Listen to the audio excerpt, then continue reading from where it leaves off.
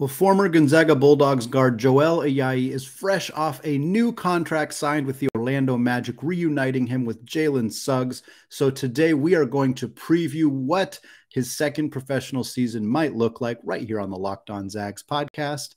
Don't go away. You are Locked On Zags, your daily podcast on the Gonzaga Bulldogs. Part of the Locked On Podcast Network. Your team every day.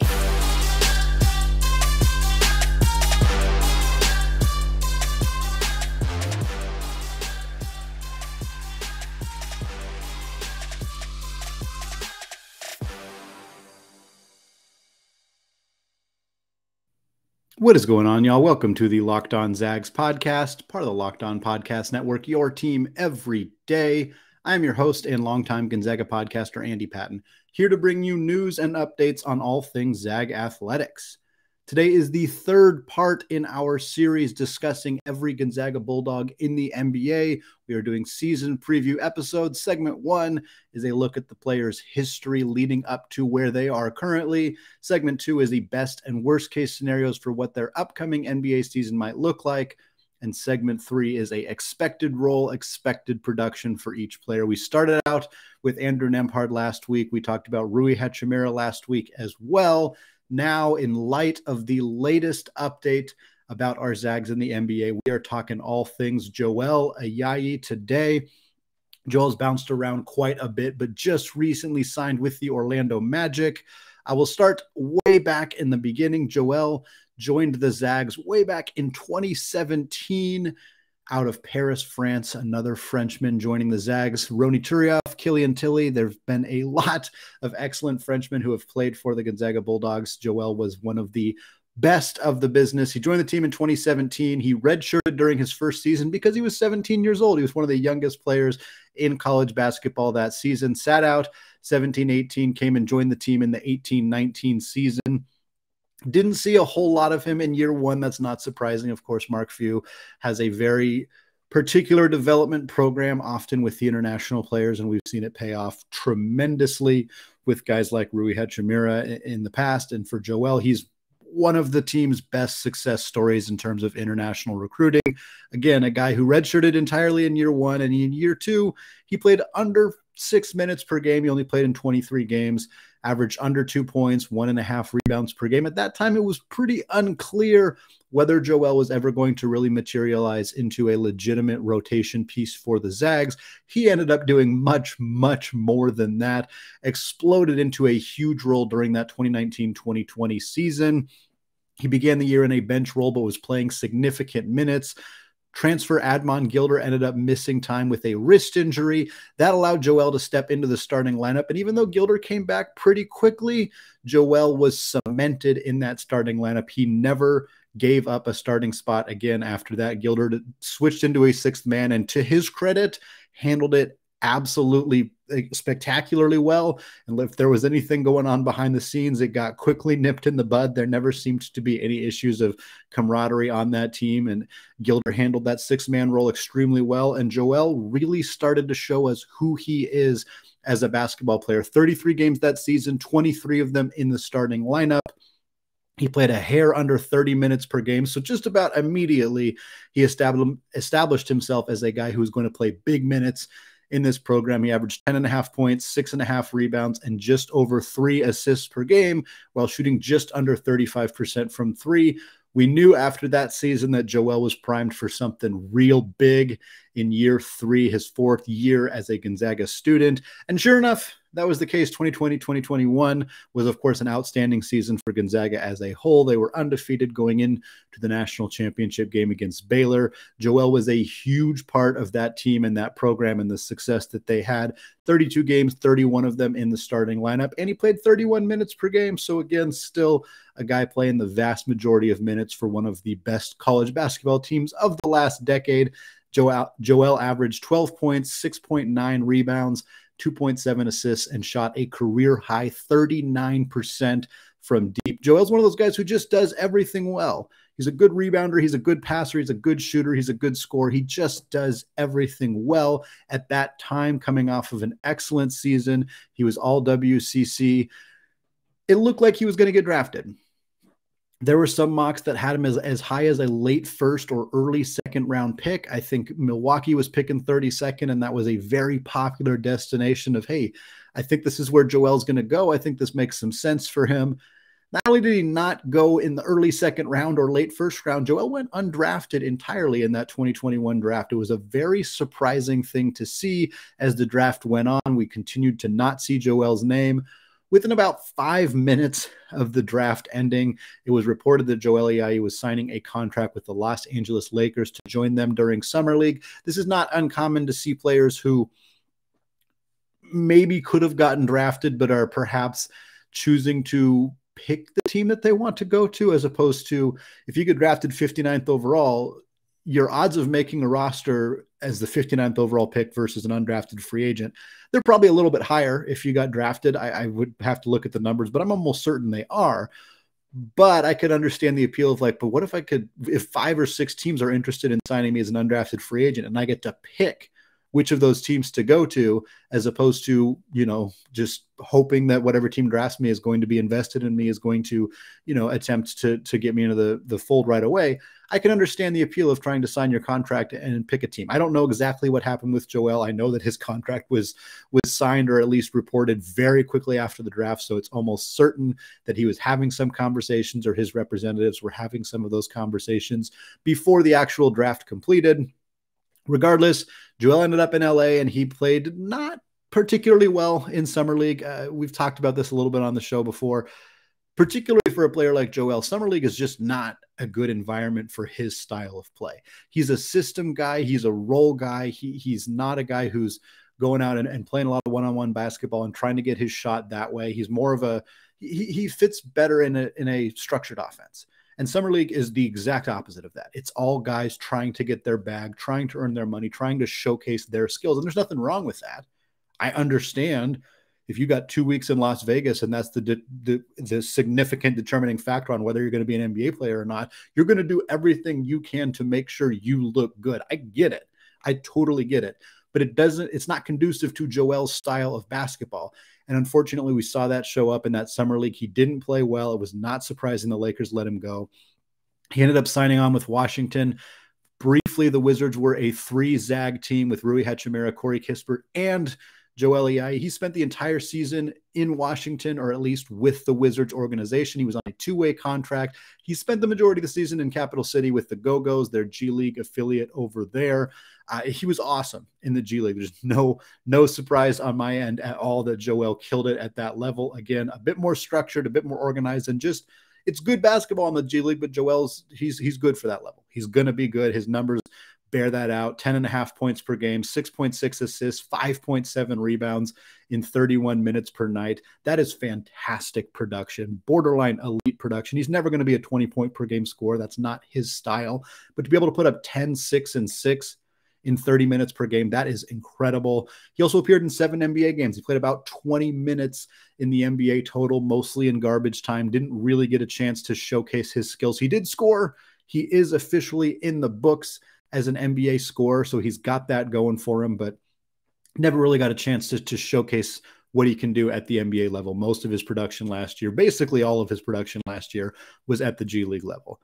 After that, he was released from his 2-way deal in March and didn't sign on with anybody until he caught on with the Atlanta Hawks for this year's Summer League. He was better this year in Summer League, averaged about 5.6 boards, 2.5 assists, and 1.5 steals per game. He shot under 23% from deep, though, and ultimately I think that really sunk his ability to sign a new contract right away. Atlanta wasn't interested. They signed a couple other guys from their Summer League affiliate to 2-way contracts. Washington didn't come calling again. Los Angeles didn't come calling again. Even though he looked good in Summer League, it wasn't a shock to see him kind of spin his wheels a little bit for a while. Eventually, what ended up happening is his returning player rights as a G League player were traded in a 3-way deal to the Orlando Magic, or I suppose I should say the Lakeland Magic, which is the G League affiliate of the Orlando Magic. A couple weeks after that trade went down, we got the report on Monday evening that the Orlando Magic are signing Joel Ayayi to a contract. It is a non-guaranteed contract. It does not mean that he is guaranteed to start the season with the Orlando Magic. We're going to talk a little bit more about what that looks like in the second segment, while also exploring what are the best case scenarios for Joel Ayayi in his second professional season and what are the worst case scenarios for Joel Ayayi in year two. Before we get to all that, though, I want to tell you all about Upside. From cringing at the pump to getting an eye-popping check at your favorite restaurant, inflation is hitting us all where it hurts. And it really hurts. That's why I started using Upside. Upside is an incredible app for anyone who buys gas, groceries, or dines out. With every purchase, I'm earning cash back thanks to Upside. The app is crazy to easy to use, and there's no catch. To get started, download the free Upside app. Use my promo code LOCKED and get $5 or more cash back on your first purchase of $10 or more. Next, claim an offer for whatever you're buying on Upside. Check in at the business, pay as usual with a credit card or debit card, and you get paid. In comparison to credit card rewards or loyalty programs, you can earn 3 times more cash back with Upside. Upside users are earning more than $1 million every week. That's part of why they have a 4.8 star rating on the App Store. Download the free Upside app and use promo code LOCKED to get 5 or more cash back on your first purchase of $10 or more. That's $5 or more cash back on your first purchase of $10 or more using code LOCKED. All right, segment 2, still Andy Patton, still Locked On Zags. And I want to thank all of you who have made Locked On Zags your first listen of the day, as well as those of you who are watching on YouTube. If you are a listener to the show and you have not done so yet, just go to youtube.com, hit that big subscribe button. The goal of Locked On Zags is to get to 1,000 subscribers before the Zags take on North Florida on November 7th to kick off the regular season. That means we have almost 2 months to get to 1,000 subscribers. I'm very confident we're going to get there, but I still need your help. So if you haven't done so yet, again, very simple. Just go to YouTube, find the Locked On Zags channel. You'll see every podcast we have done organized into different playlists, all the mailbag episodes, all the season in review episodes like this one for the previews. All of them are there. Go check it out, youtube.com. Appreciate it. All right, we're talking best case, worst case scenarios for Joel Ayayi here in the second segment as he heads into his second professional season. This segment I do not just for the NBA players, but for the actual Gonzaga players as well. We're going to start that in October leading up to the season. One of the caveats for best and worst case scenario, we're not talking injury. Yeah, Joel could get hurt tomorrow. He could miss the season. That's obviously something Gonzaga fans saw with Chet Holmgren earlier this month. Really sad to see that happen for Chet. I'm not going to sit here and discuss how that could happen for Joel too. We all know that injuries are a part of the game. Hopefully that is not the case, but we're not going to address that. We're also going to keep the best case scenarios within realistic outcomes. Joel Ayayi is not going to win the NBA MVP this year. It's just not a realistic outcome for him as a best case scenario. Sure, it would be the best case scenario. It's just not reasonable. So we're going to talk about that now. The best case scenario for Joel Ayayi, quite frankly, is that he makes the Orlando Magic's roster. That he beats out other inexperienced Orlando guards for a roster spot. There are 9 guards competing for roster spots in Orlando right now. Very few of them have NBA experience. Markelle Fultz has some. Gary Harris has some. That's kind of it. Cole Anthony's young. Jalen Suggs is, of course, young. Franz Wagner is not really a guard. He's more of a forward, but he's obviously very young as well. This is just a young team. RJ Hampton is extremely young as well. So the best case scenario, he's not going to be any of those guys for a roster spot. He's not going to take a roster spot from any of those aforementioned players. It's just not going to happen. Those guys are more experienced. They have higher pedigree, more upside, more potential, whatever you want to say. I just don't think that that is a realistic scenario. I think a 2-way contract is a very distinct possibility for Joel, either in Orlando or somewhere else. I don't think that's the best case scenario. I do think that there is a scenario where Joel inks an actual NBA contract, whether it's a guaranteed contract, whether it's a minimum deal, whatever it may be. I do think that's possible. I don't think 2-way contract is the best case scenario for Joel, although I do think it is probably the most likely scenario. We'll talk more about that in segment 3. Best case scenario for Joel Ayayi is that his ability to do the little things, his ability to do everything, quite frankly, earns him legitimate playing time. Again, I don't think there's an outcome where Orlando has Joel Ayayi starting and playing 25 to 30 minutes per night unless things go very badly from an injury perspective in Orlando, which I suppose could happen. That would not be the best case scenario for the Magic, and I'm not 100% sure that would be the best case for Joel. We saw Kevin Pangos get thrust into a role he was probably not fully equipped to handle in Cleveland, and it didn't go extremely well for him. For Joel, a best case scenario is that he's the 8th, 9th guy off the bench, but he carves out a role. He's playing every night. Maybe it's 8 to 10 minutes. Maybe it's 12 to 15 minutes. Maybe it's not quite every night, but when he does play, he plays 6, 7, 8, 10 minutes per game, kind of like Killian Tilly has done in the past. That's probably your best case scenario for Joel Ayayi this season. Again, him being able to do a little bit of everything. He's a distributor. He's a good rebounder. He moves well without the basketball. He's a good perimeter defensive player. He's a decent outside shooter. All of that stuff shows up at the best, the peak of what Joel is capable of doing. If he can show all of those skills at a peak, he's going to be an NBA rotation player. The biggest one is the outside shooting. It's always going to come down to outside shooting. Joel Ayayi shot 35% in his first real season at Gonzaga. He shot 39% the year after that, but we haven't seen the outside shot be super consistent since then. Like I mentioned, a 5-game sample size in Summer League with the Atlanta Hawks is not a huge sample to go off of, but Joel shot 23%.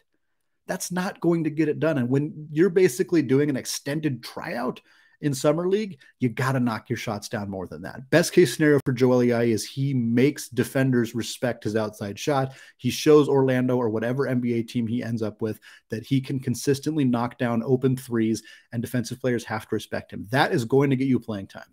If you can knock down open looks from beyond the arc, you're going to get playing time. It is the biggest, most critical skill in the modern NBA. And for Joel, all of the other stuff he does, the cutting without the basketball, the really good floor vision, the passing, all of that stuff is great. But without the outside shooting, I don't want to say it's not useful at all. It's not useless that he has those other skills, but without the outside shooting, it almost outweighs everything else. It's that important for him to be able to knock down those outside shots. Other best case scenarios for Joel Ayayi, the size and physicality are not an issue. Joel's not super big. He's 6'4", he's thin, he hasn't put on weight since he left Gonzaga. There's a concern that his physicality is going to be an issue. In the best case scenario, it's not. He does not look outmatched. He does not look like he's struggling defensively to guard the opposing players. He looks like he can handle their size, he can handle their speed, their athleticism. He's just as quick, he's just as strong, and he doesn't look overmatched at all. The best case scenario for Joel Ayayi is that he earns a legitimate contract. That at the end of the year or towards the end of the year, Orlando Magic fans, or again, if he ends up somewhere else, whatever team he's on, are excited about what he's going to bring to the team the following year.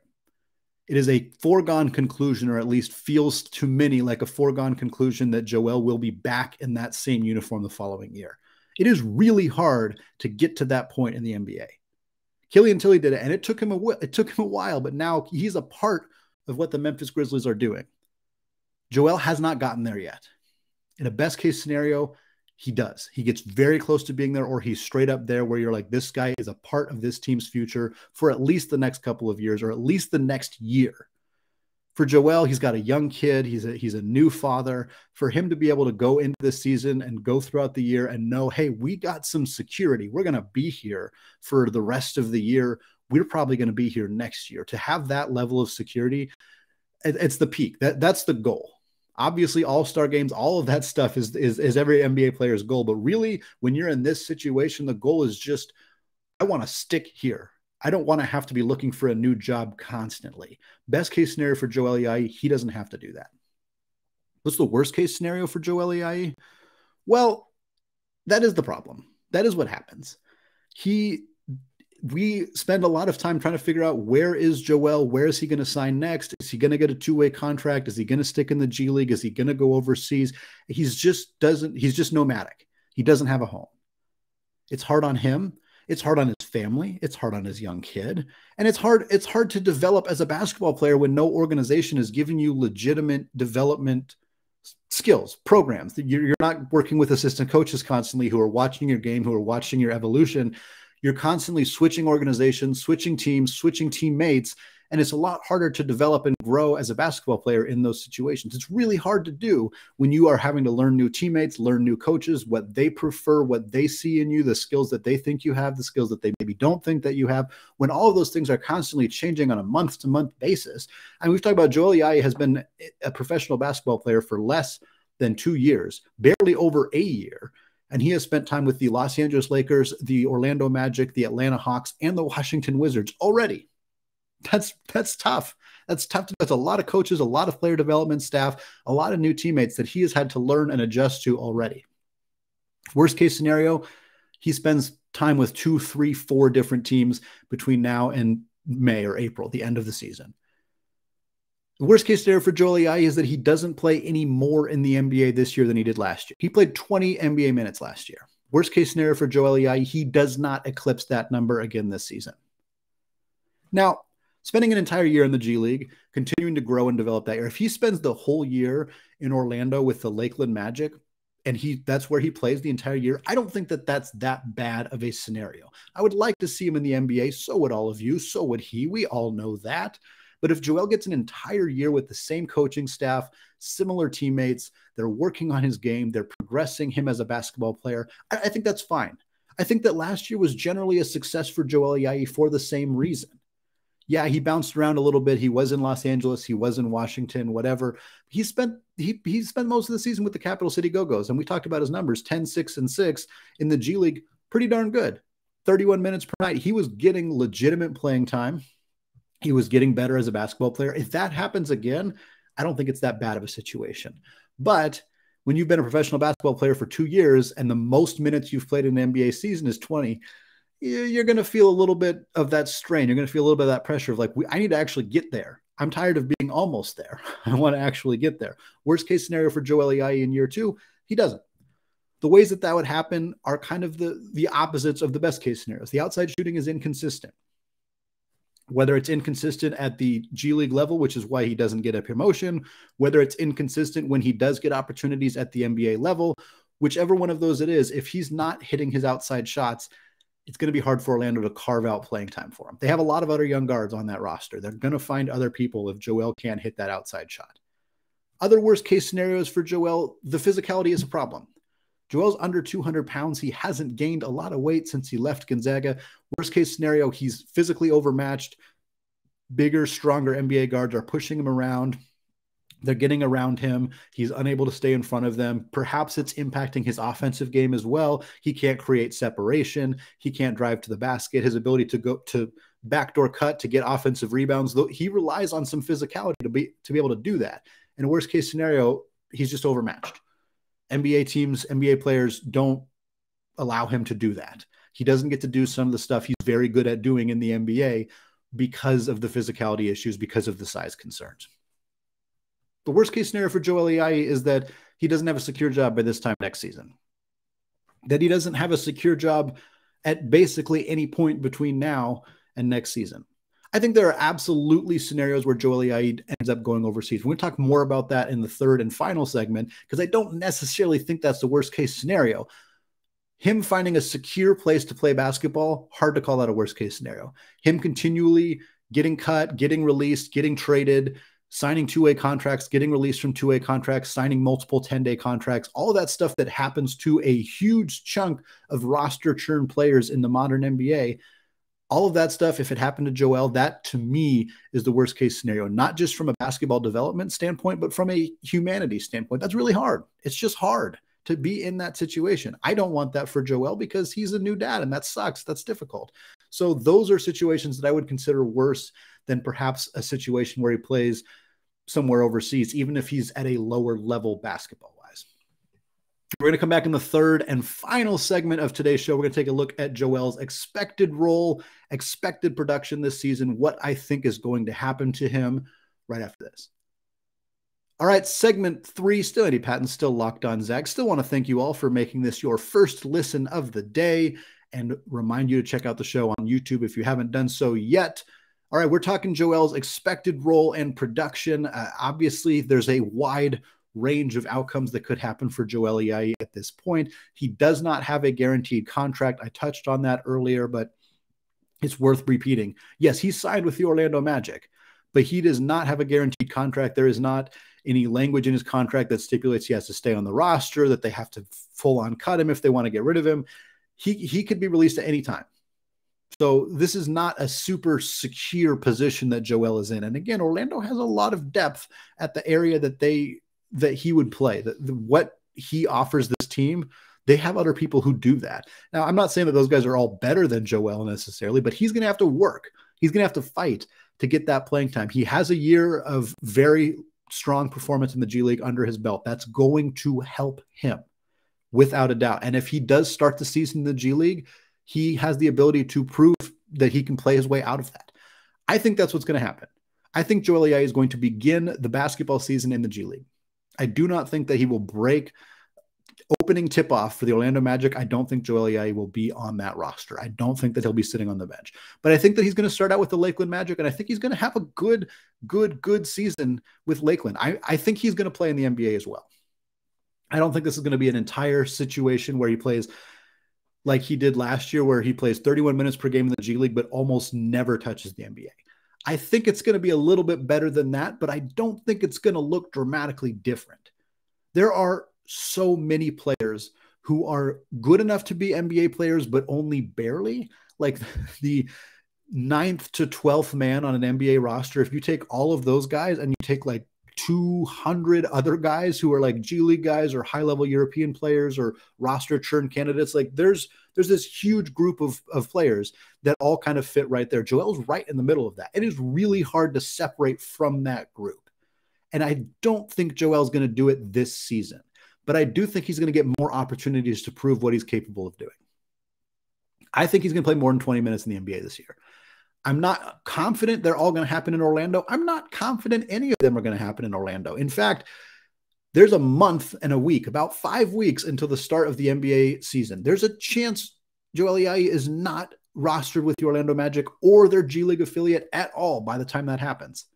I hope not, because as I mentioned in the worst case scenarios in segment 2, continually moving from place to place, continually having to meet new coaching staffs and new teammates and find new apartments to live in, all of that stuff is really challenging and mentally draining and emotionally exhausting. But I think it's possible that Joel Ayayi is not with the Orlando Magic by the time the NBA season kicks off.